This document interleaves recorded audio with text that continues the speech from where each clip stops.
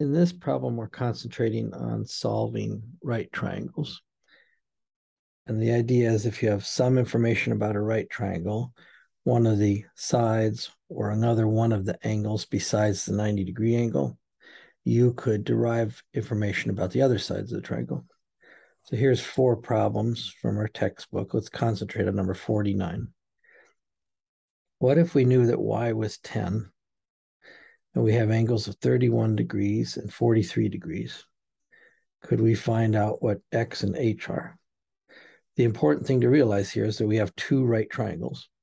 So let's draw these 2 right triangles. The red one is the larger right triangle, and then a smaller right triangle with a black hypotenuse right here. Let's draw them down here separately so we can concentrate on them. In the smaller right triangle, we have x leg and h leg, and we have angle 43 and, of course, 90. That's this drawing. In the larger right triangle, the red one, we have x plus y, and we were told y was 10, so x plus 10 for the long leg, and h for the short leg. 31-degree angle here.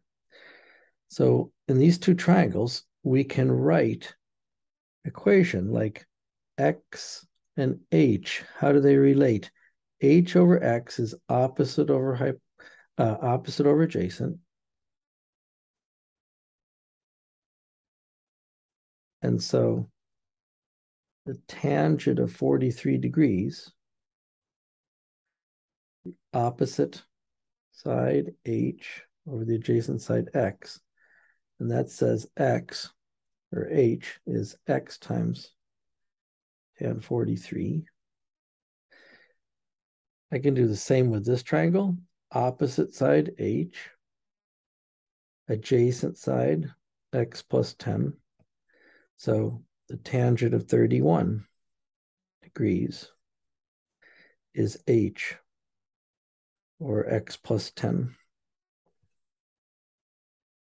That lets me solve for h in this triangle.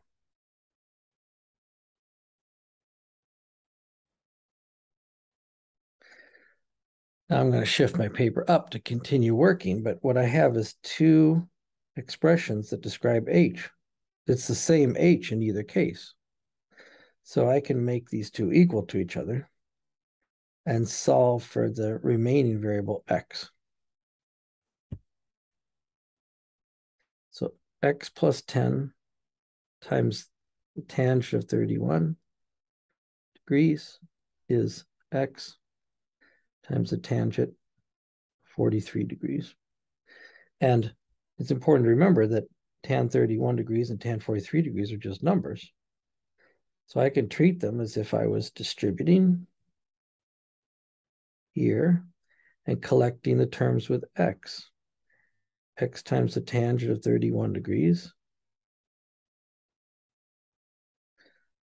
plus 10 times the tangent of 31 degrees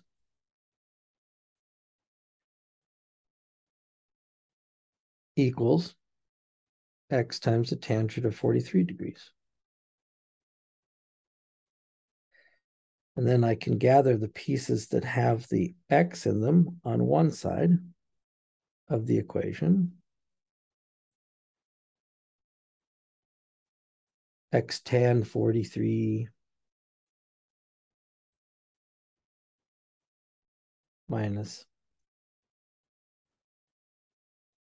x tan 31.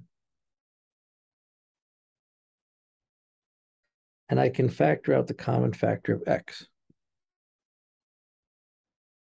leaving the 2 numbers, tangent of 43 degrees minus tangent of 31 degrees. I don't know what those numbers are personally, but I can look them up on a calculator or a table. On this side, I have tan of 31 degrees times 10. Now I know what x is. I divide by this number. X is 10 tan 31 degrees divided by tan 43 degrees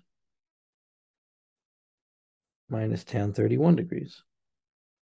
Well, let's enter this into our calculator properly with parentheses. A number times a number in the numerator and a number minus a number in the denominator. So I'm going to use parentheses.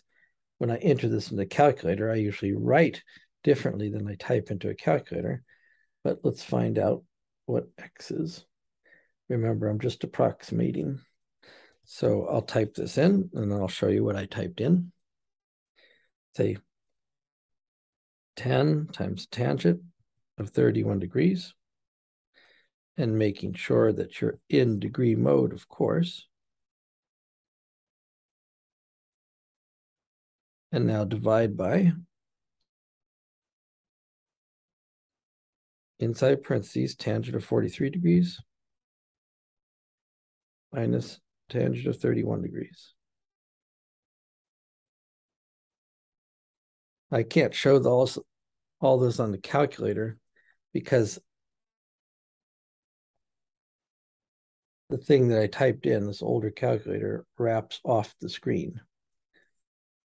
I can look at this entry slowly from right to left. There's my tan 31 degrees divided by parentheses, tan 43 minus tan 31.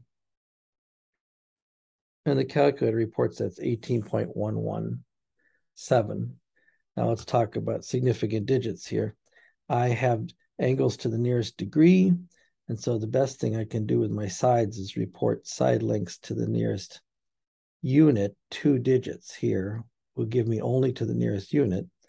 So I'm going to say that this side length x is 18, approximately 18.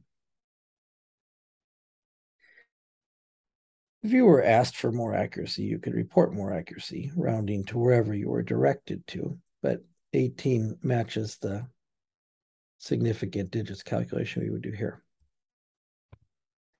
So x is 18. There's no units here, feet, inches, miles, so we'll just stick with the number 18. How do we use that to find out what h is? We found x, now let's find h. But remember, I can find h from either one of these two equations. I think I'll use this equation right here. I think I'll bring it down around the other side and do one more calculation here. H is x tan 43. And remember, it's very important. Don't just put in 18 here and type it into your calculator, because 18 was a rounded value. I'm going to use the whole answer the calculator represented, and I'm going to multiply that by tan 43.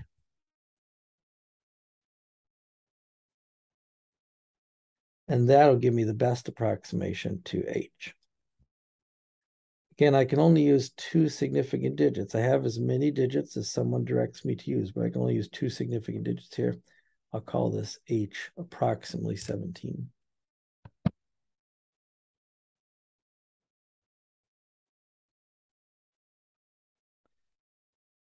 And I'll make this note that I used the full value of x on my calculator screen.